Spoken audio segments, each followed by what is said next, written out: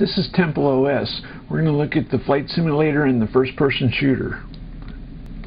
Control M gets to your menu. We're going to go down to the icon for the flight simulator. Okay, now I'm running a frame grabber, which is saving the screen to disk 8 times a second. The screen is updated 30 times a second for the monitor.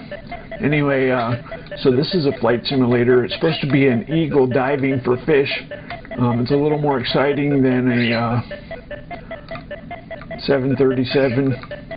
Anyway, so I'm using 6 cores. I wrote all the routines all the way down to the triangle fill. I did that all by hand. It doesn't use a GPU.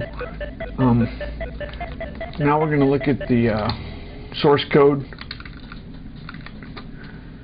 Eagle Dive is what it's called.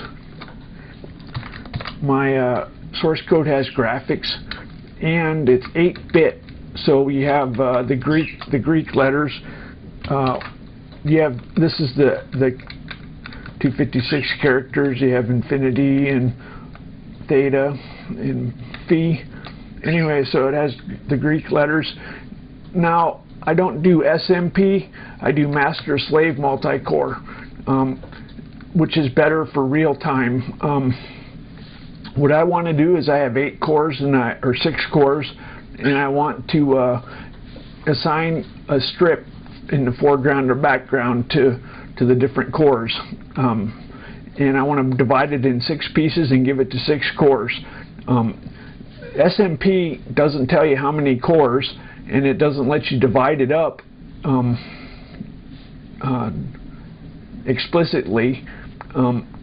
It shifts them around between cores. If you have 5 and then 1, that's not the same as 6 at one time. As a matter of fact, I have an 8-core processor, but I use VMware with 6 cores because VMware sometimes steals a core. And 7 and then 1 is not the same as 8 at the same time when you're trying to do something real time. So now we're going to look at the first-person shooter.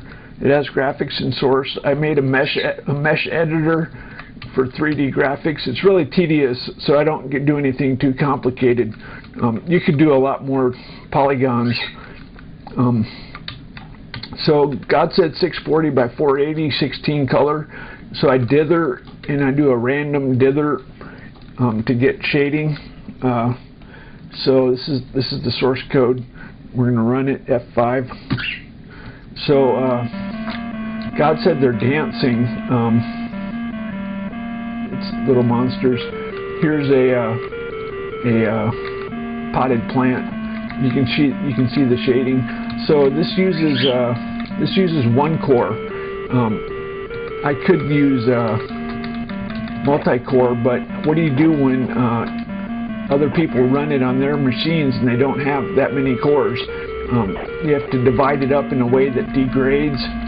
It's a real problem not knowing how many cores the target machine is going to have. I could specify 2 cores. I think all 64-bit machines have 2 cores, almost. There's some that don't, but that would be a much better situation. So that's the flight simulator and the first-person shooter.